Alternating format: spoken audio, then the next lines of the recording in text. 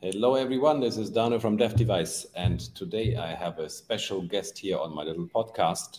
His name is Daniel Little, and he's the co-founder and CEO of Link My Books, which is an automation software which is awesome for Amazon sellers and other e-commerce store owners, as much as I know. So take over, Daniel. Yeah. Thank you for having me, Daniel. So I'm Daniel, co-founder and CEO of Link My Books. We effectively help e-commerce sellers to take the headache away from their bookkeeping by automating it using our software. Okay, that sounds good. That sounds like something I could have used back in the days when I was selling on Amazon. I just read a bit about your bio. You were an Amazon seller. You sold your Amazon business. Welcome to the club. Yeah, did that twice, actually. I seem to talk to a lot of people who sold their Amazon business and started an agency stuff.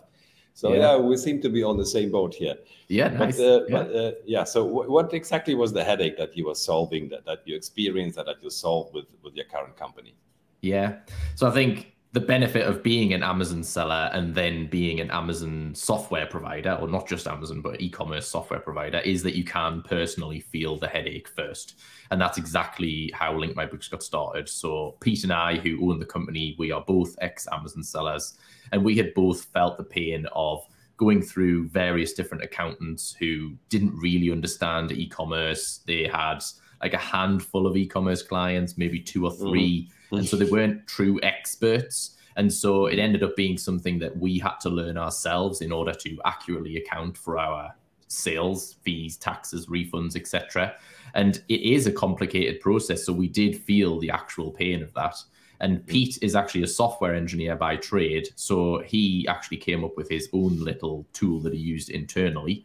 And I will hold my hands up and say that I actually used one of our competitors when I was an Amazon seller, but I wasn't ever very happy with exactly how it worked. And so it was always niggling at the back of my mind, like, we could probably build something better than this, specifically tailored to specific markets to begin with. So we went after the UK market for Amazon sellers initially, but now we've expanded out and we have sellers in US, UK, EU, Australia. We support Amazon, eBay, Etsy, Shopify, and we're just about to add in Walmart and TikTok Shop.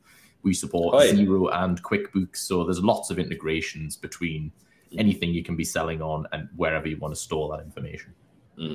So when I sell on multiple like Amazon marketplaces in different countries, and then I'm selling on other market like on Shopify or whatever, so I can just combine all these channels into one, and then Link My Books will tell me exactly what's happening in all these marketplaces and also help me with the taxing stuff, right?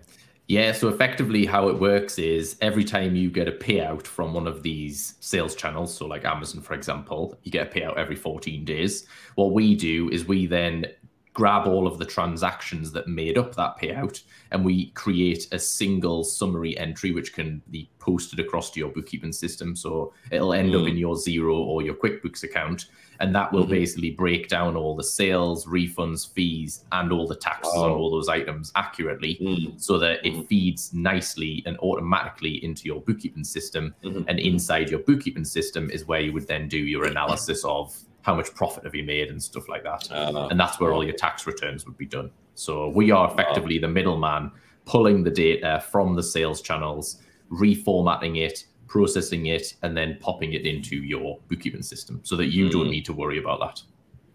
Yeah, that sounds very useful. That sounds amazing.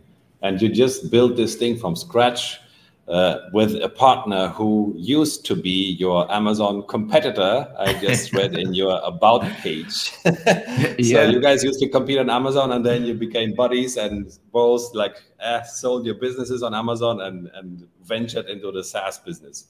Yeah, exactly. So Pete used to be one of my competitors. So we both sold sports products, sports and fitness products. It was one of the niches we were in. And he sent me an email anonymously from like a random Gmail address one day saying like, you don't know who I am, but I know who you are. And I'm one of your competitors, but I don't have anything against you. I have something against our other mutual competitor. And I'm sure you hate them as well. And so I replied saying like, I can sort of work out who you are then. And so we ended up having a chat. And it just went from there. Like we became quite good friends, even though we were competing on Amazon.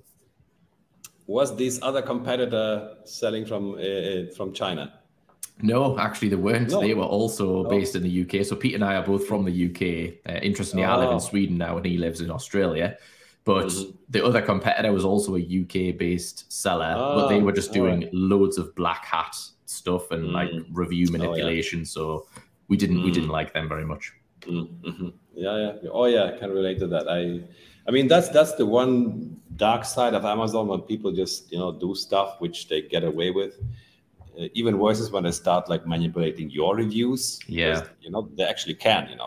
People they will hire some people who will then just submit like 1-star reviews for your listing, and we all know that to make up for 1-star reviews, it takes like 10 5-star reviews. Yeah, I know. That's one of the dark sides of what's going on there. Yeah, but I get that.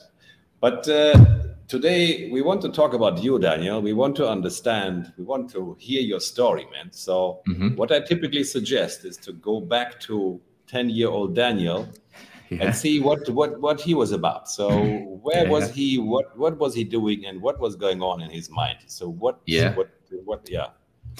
So if I go back to when I was about 10, I was living in Newcastle in the United Kingdom. I was in school, obviously. I think it was maybe when I was 11 or 12 that I started to get that feeling for entrepreneurial spirit. Like my mom was a salesperson. She was a medical representative, so she sold medicines to doctors. My dad was an electrical engineer focusing on software, interestingly. And so it was when I was maybe 11 or 12 that I decided that I was going to start an eBay business, and I was going to, I was going to go down. Early, man. That's early. Yeah. So I started when I was 14. I thought I was early, but you're 11 years old already. Yeah. So I always wanted to make money. I knew that I wanted to be like rich later in life, sort of thing. And so I knew that I had to start early. And so I went to, we have a shop in England called Poundland. And that basically everything there costs £1, which is about $1.20, $1.30. And so I would always look out for items that I thought, I could sell those for more on eBay. So it was sort of an early iteration of retail arbitrage, I guess. Yeah, retail arbitrage. I didn't really, I spoke about this the other day on a different podcast, and they said, so you did retail arbitrage? And I was like, yeah, I suppose I did. So yeah, I would go down to Poundland and I would find items. And I think one of the best things I ever got was like a little cappuccino frother. And it was basically like a little device. You put a battery in it and then you could like whiz up your coffee. And you could buy them for £1 in Poundland, and they were selling on eBay for like $4.99. So I would just go down, walk down to the shop, buy loads of carrier bags full of these cappuccino frothers, walk back up home, put them on eBay, and then like sell them. It was like, I think my mom set the eBay account up because I couldn't do it because I was under 18. So yeah, that was probably my first real taste of entrepreneurialism. And I think that I was hooked from that moment on. Like I loved it. I loved like the organization side of it, but I also loved like getting the sale and seeing the pounds come in, the money rolling in. So yeah, I was hooked. Yeah. I remember selling on eBay. I remember not liking the whole walking to the post office part and packaging and writing the address of the receiver, and so the logistics part kind of. Well, I was not a big fan of that part, but I understand. And I also have a little bit of a eBay history, so I get it. I was quite lucky because where I lived, I was maybe 10 minutes from the big shopping center where I used to buy the stuff.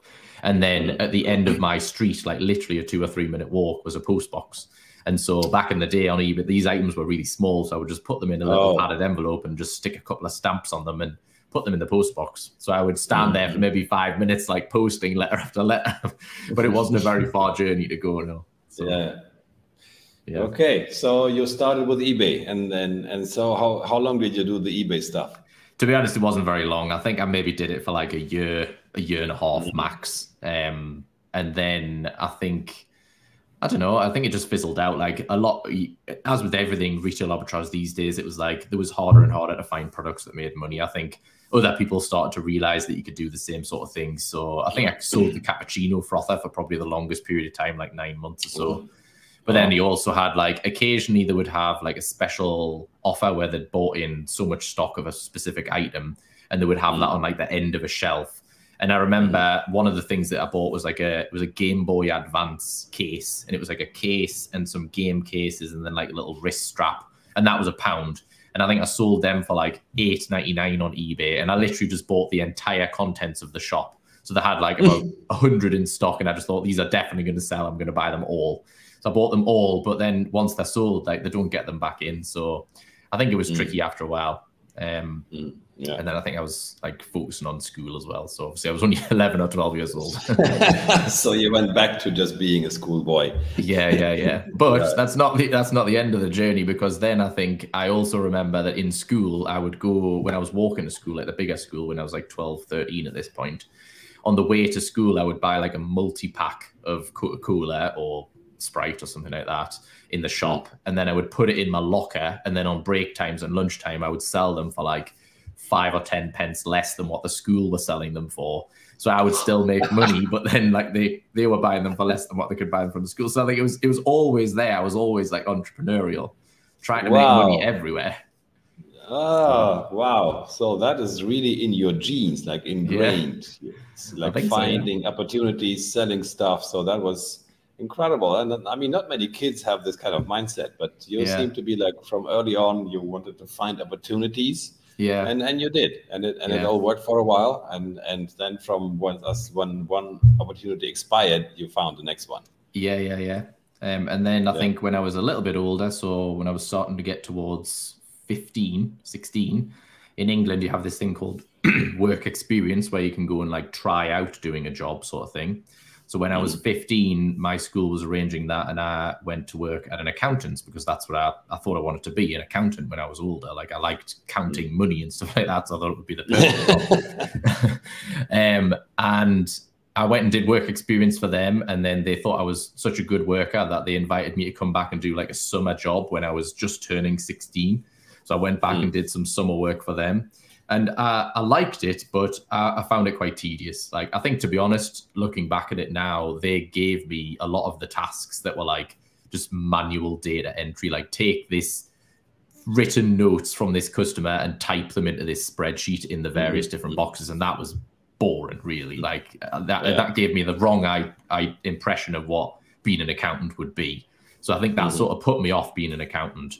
But it's funny now, because now I've done sort of the full cycle, and now I'm back into a software which helps with accounting and bookkeeping. And that's really where I started off in life. Like I wanted to do that.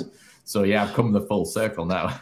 Yeah. That's interesting. So you were in accounting back in the days, you didn't like it, and now you're back in accounting, kind of. Yeah, exactly. Yeah. But then there was a middle part, right? So there was a middle part, Yeah. Did you go to study? Did you go like university or something? Or what was your first thing after, they released you from your school duties? Yeah, once I was released from school. So I went to school till I was 18. I didn't go to university at that point. I decided that it just wasn't for me. I really already had a part-time job by that point. I was working as a mobile phone salesperson in like a shopping center, and I was earning money as a salary, but I was also earning commission, and that really pushed me to be like a great salesperson, and I really enjoyed that aspect of it. And so, me being quite naive at the time, I thought, I don't need university. I can just continue at the mobile phone shop. I can make loads of money here, and also I could then be a manager or an area manager, and that was that was what I was going to do. And then when I was about 21, I met my wife. And I met my wife on holiday in Gran Canaria, believe it or not. Started as a holiday romance, became more permanent. And she was from Sweden. So she was from Sweden. I was living in the UK. And so now that's the hint why you are in Sweden right now. Yeah, exactly. Yeah. Followed my heart.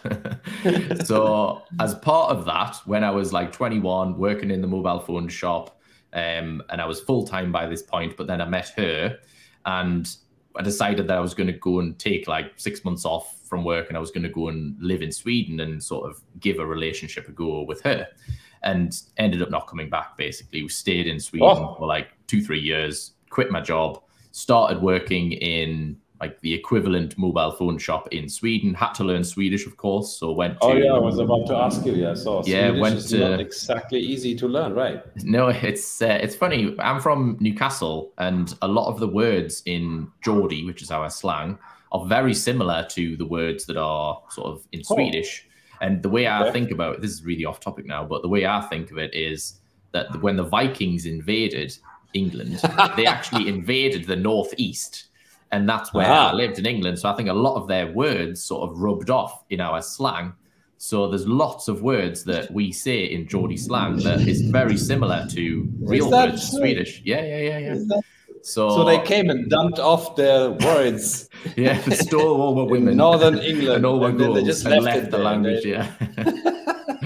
So yeah, but okay. So going back to the story. So then I was living in Sweden.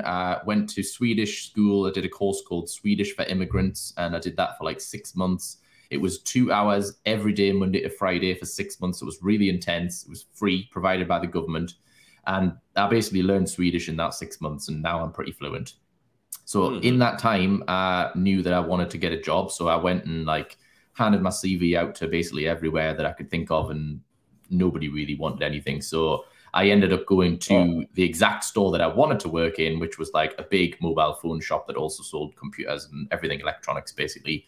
And I said, listen, I've just come over here. I'm a really good salesperson. I am learning Swedish currently. I'll come and work for you for free. And I just want to show you that I can do this and that it'll help me to pick up Swedish, but also I'll show you that I'm going to be one of your best salesperson people. We call that the foot in the door offer, right? Yeah. So, and for me, it was like, I knew it was going to work, because as soon as they saw how good I was, it would be a no-brainer for them. And that's exactly what happened. Like after a month, they were like, yeah, okay, we'll take you on. You can come and work for us. And I think I started working part-time for them. And then after about 2 years in Sweden, me and my wife got pregnant with our first child. And so we decided that in Sweden, you have this thing where you can be, when you have a child, you've got 450 days where the government will pay you like 80% of what you were earning at your job to be like off with your child, sort of thing. And you share them between you and your partner.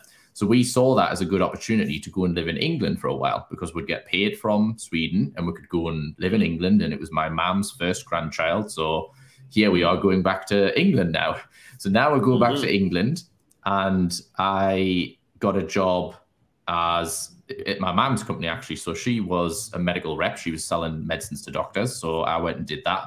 And we ended up staying in England for 5 years. And so I did that for about 5 years. Towards the end of that, so now we're talking about, how old am I then? I think I was 25, 26. And that's when I started my first Amazon business. So now we're sort of up to the last part of the story, so to speak. How did you learn about Amazon and about, that there's such a thing as, because when I first heard about it, I think it was 2014. I heard about this thing that you can actually sell on Amazon as a private person, because for me it was like, yeah, there's Amazon, they're selling books. But, yeah. I mean, that you can go and sell stuff on Amazon, that was something I had to learn. I mean, how did you come across this information?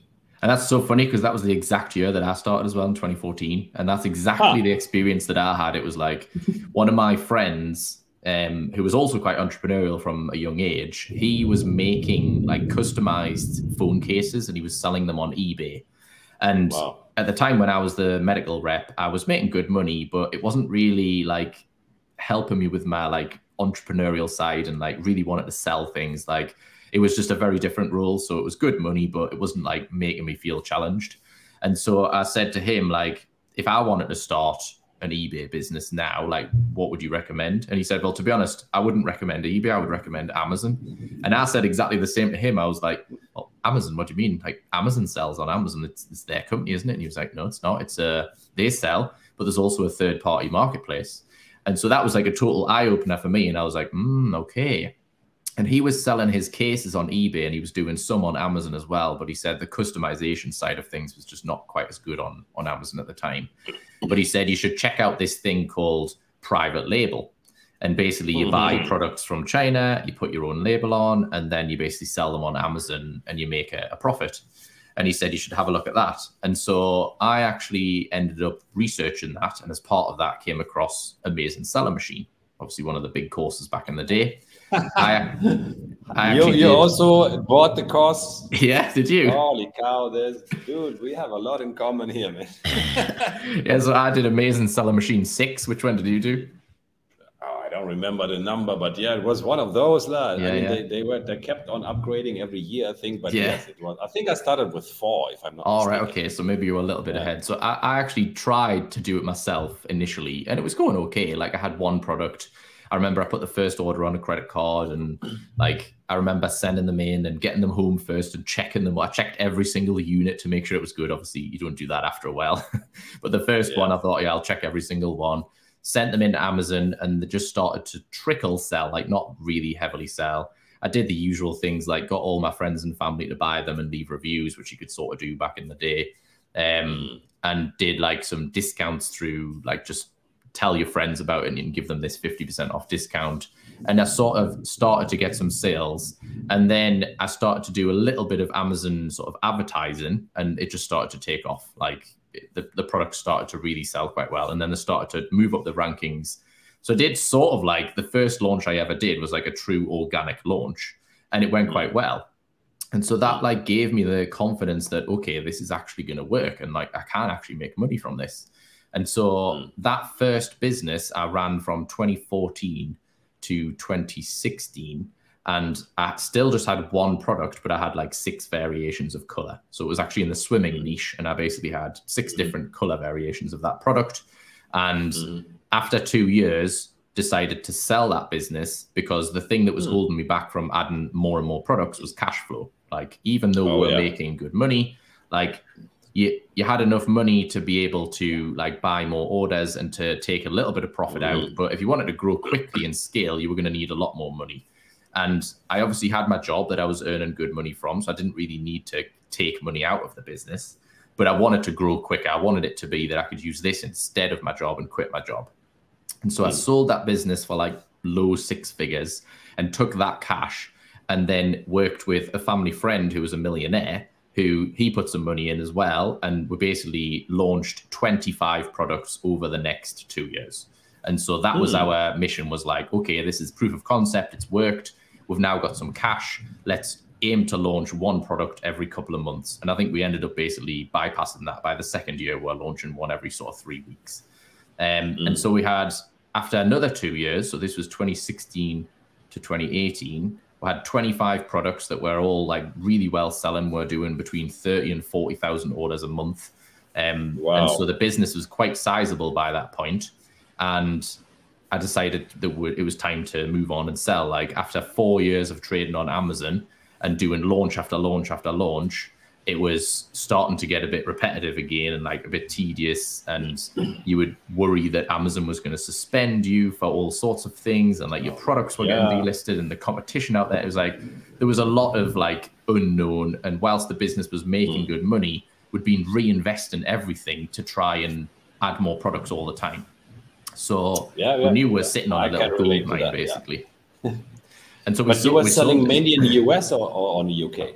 So it was mainly in the UK, but then we did UK and all of Europe. And then about 40% of our business came from the US. So 60% was UK, Europe, and then 40% was US. And we actually ended up selling it to a couple of guys who had a big US store and then a really small presence in the UK. And because we had the UK VAT registration plus 6 registrations in the pan-EU region, they were going to use our business as sort of like the legal entity to drive their US into the EU expansion. So it worked well because we had some products that we hadn't managed to launch in the US yet. We always did UK first. And so they were going to be able to expand those into their US shop, and they would take all their US products and put them in our EU shop, and it would just become a bigger business together. And then interestingly, 2 years later, in 2020, they actually sold it to one of these like aggregators, and then that aggregator, no, it wasn't. It was a different one called Marketplace Heroes, or Heroes, I think they're called. Okay. And then they actually used Link My Books for my business, so it came back in the door, and they got in touch and said, we've just took over, we've purchased a business that's using Link My Books. And we've got a couple of other businesses that we want to use Link My Books with. And I think that you were the founder of one of them. And I was like, really? And they're like, yeah, yeah. And then they told me the business name. I was like, oh yeah. They said, do you know what? We recognize you because I used to do like loads of, we had sporting products. So I did like loads of like educational videos and like packaging and stuff like that. And I was all over it. All my face was everywhere on it. And so they recognized me when they came to the Link in My Books website and they saw my face in like some of the sections there. They were like, this is the guy who started the business that we just bought. So it came full circle. Yeah, exactly. Yeah. Yeah. Small world. Amazing. So your new business owner became your clients, and then they brought some other clients because they were aggregators. Yeah, exactly. Yeah, yeah. So now they use us for a lot of businesses. Yeah. Yeah. Well, yeah, I can. Yeah. But yeah, I can really relate to this notion of yours, what you mentioned, that, selling on Amazon, there's always this Damocles sword dangling over your head, and they can just shut you down at any point in time. Yeah.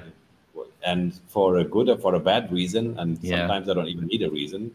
I know. I mean, something like product sold as new was in my case was the reason for them to shut me down for 1 month. Yeah. And with the suspension where you don't know whether they're going to reinstate you or not. So that was interesting. And the sales tax thingy.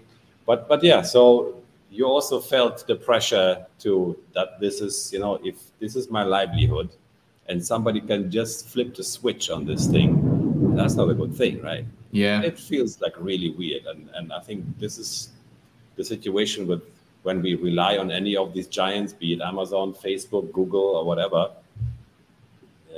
I mean, nowadays, I recommend any entrepreneur to not be completely dependent on one of these fellas, because they can do whatever they want and they can just shut you down. But it's quite tricky, really. Like, I think a lot of people do give that advice, but a lot of the sellers that we've dealt with, like 8,000 plus sellers now, and they all have a really large presence on Amazon. Like, anyone who's selling online sells on Amazon most of the time. Like, there's a few people who just sell eBay and Etsy and stuff like that. But most people who have like a big online presence of sales, a large percentage of that comes from their Amazon side. And I know that from personal experience, when I was selling on Amazon, we thought the same, like, don't put all your eggs in one basket, try and expand out. So we opened a Shopify store and we spent so much money and so much time and so much effort trying to make that work. And eventually we just decided that, you know what, we've been doing this now for probably a year. We tried it and we spent so much more on effort and marketing and stuff like that. And it still only accounted for like 5% of our sales. And it was like, even if we continue to do this and we get it up to, say, 20% of our sales, if we still lost Amazon overnight, the business fails anyway. And so it is tough because, like, obviously the best would be like 30% here, 30% there, and 30% there. It's really tricky to get to that point. Yeah. Okay, there's a thunderstorm coming in. Yeah, maybe that's a comment, to what is just said. Yeah, it's tricky to get to that. How you say this in English? Diversification. Diversification, yeah. Diversification, yeah. Sorry, I'm German. That's okay. But what do you think is the problem here? I mean, I also have, of course, from first-hand experience and from other customers we work with, we hear the story like, why is it so hard to grow your e-com store? Yeah. And I think the thing that I always think about is that Amazon is just so easy. Like, I know that it's getting harder and harder, and I know you've got like squeezed margins and shipping is more expensive and there's so many more fees and stuff like that. But it's still a super easy, but it's still a super easy route to market. Like, you have a product, you put it up on Amazon, you can be selling that day. Like, there's not many other places you could do that. Like, you could potentially do it on eBay and you could do it on Etsy. But again, these are like marketplaces. If you really want to diversify and you want to take yourself so that you are in control of your customer data, then you need your own website. But if you're going to do that, then you need to drive your own traffic. And obviously Amazon and eBay and Etsy and them, they are like masters of traffic driving. So they are doing all of that for you. Exactly. And they take 15%. It's like, for you to promote the product and sell it for the same price, it's going to cost you way more than 15% in running ads. So it's too easy, isn't it? It's people go for the easiest route, and the easiest route is always going to be through a marketplace. Well, what I have to say about this is, I think the biggest challenge is if you have to sell to strangers. then yes, then you're competing with Amazon, because Amazon has millions of people coming to them just because they want to buy. But if we manage to build an audience, if we manage to build a brand, if we have an email list, if we have a community, if we have people who come back to us, who know us, who trust us, then I think that's the point when, you know, the table are turning. Yeah, absolutely. And I think this, and I think this is the big thing that e-com sellers need to master is to build their audience and to build their brand, so people come to them because they know them and they trust them. And if you think about, but it depends. But it really depends also on the niche of the product. I mean, if you're selling toilet paper, it's not that easy to, you know, become the brand, you know, of first choice. But if you are sell something a bit more complex, especially maybe something consumable, what people would like repeat bias, I think that's when you really have a standing chance to build your audience outside of Amazon and become independent of these big guys. Yeah, I couldn't agree more. I think you look at the big guys, like look at Mr. Beast, look at Logan Paul and KSI, who are doing Prime now. Like, they built up their audience first, they built up their following first to hundreds of millions of people. And then whatever they say is good, people buy. So I think Mr. Beast is a really clever person under the surface. Like, not only is he good at creating content and engaging customers, but he's also a very shrewd like business person as well. Like, he knows that in order to continue to grow his business and continue to draw in lots of revenue, he needs to diversify. So he's not just relying on YouTube ads. He's also doing his own chocolate brand. He's also doing his own burger chain. Like, everything is like diversification. It comes to the same point, doesn't it? He's got the influence to be able to tell people like, these are the best chocolate bars out there. And then hundreds of millions of people will buy them. I think it does. It's about this community, and not everybody can be a Mr. Beast, definitely. But I think we can be like a little beasties in our specific niche and in our community, in our environment, and we can. But it also requires for us to be passionate about what we do, right? I mean, you can only do this when you really like your product. I mean, today I spoke to a guy who's selling supplements, but he's really passionate about what he's doing. So he created this supplement for himself, basically, because he was feeling the need to get this stuff. And so for him, it's very simple to sell this to people and to be the face of the brand and to be the ambassador. So I think that is a very important ingredient to this branding sauce, to be actually convinced and passionate about what we do, and because that's the only way we can be credible and we can promote what we're doing, and we can get people to follow us. No, I agree. And I think that's why I find it quite exciting to work within Link My Books now, because I have been there as a seller and I've felt those pains. And so I can see that like the more and more people that we help with this, the more and more people that realize that they've been getting their bookkeeping wrong, and that now by using Link My Books, they're actually saving tax and it costs them less than if they were doing it themselves. It's like a total no-brainer moment. And those are the best feelings, I suppose, as a salesperson, is when you can take someone who thinks that they don't need something because they think they're doing it right, and then you show them that actually, if you did it this way, it would save you even more money, and it's not going to cost you anything. Like, it's a great feeling. I really appreciate that. So you're obviously doing, something that you really feel, and where you really, that there's purpose in what you do. And I guess that's why you're so successful, because you feel the purpose behind it, and you teach people what they don't know, and then you have they have these aha moments, and you improve other entrepreneurs' lives. So I mean, I think that's the best thing we can get out of what we do. So I really appreciate that. Feel good business, isn't it? Yeah, amazing. Wow, man. So that has been a very interesting talk. We have covered some very unexpected topics here. One one last thing. What would you tell a 10-year-old Daniel today, or let's say like a 16-year-old who just, or 18, who just finished school and he wants to start his entrepreneurial journey? What would you tell a guy like this? What would be your best advice with all your experience from today? Yeah. Well, I think if you think about my journey, and that I started as thinking that I wanted to do something with accounting, and also really liked the sort of sales side and making money side of things. Eventually, that transpired into the ideal role for me, like working as a head of a software company that makes good money, that has lots of customers, but is something to do with accounting. So I think that if you have a feeling when you're much younger that you want to be in a specific role, but it's just not quite exactly what you want, then just make that role, because that's really the future of jobs, isn't it? Like, a lot of people say that like most jobs are going to disappear, so you need to start a company. So why not start something doing something exactly what you love? And you know what they say, don't you? That if you love what you do, you'll never work a day in your life. And that's couldn't be more true for me. Like, I genuinely look forward to Mondays. I look forward to going into work.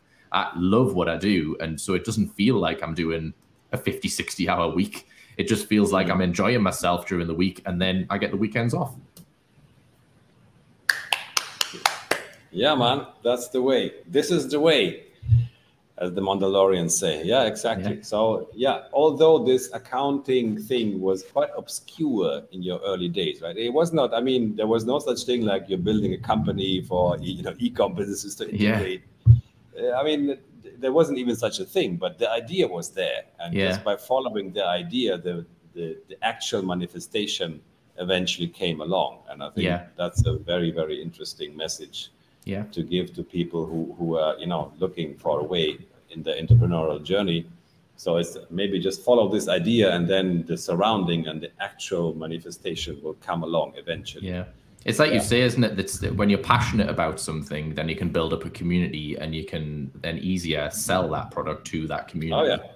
And so for me, it is the passion is I really like counting finances. I like sales. I like e-commerce as a space in general. So I think that it all just comes together in the role that I'm doing now.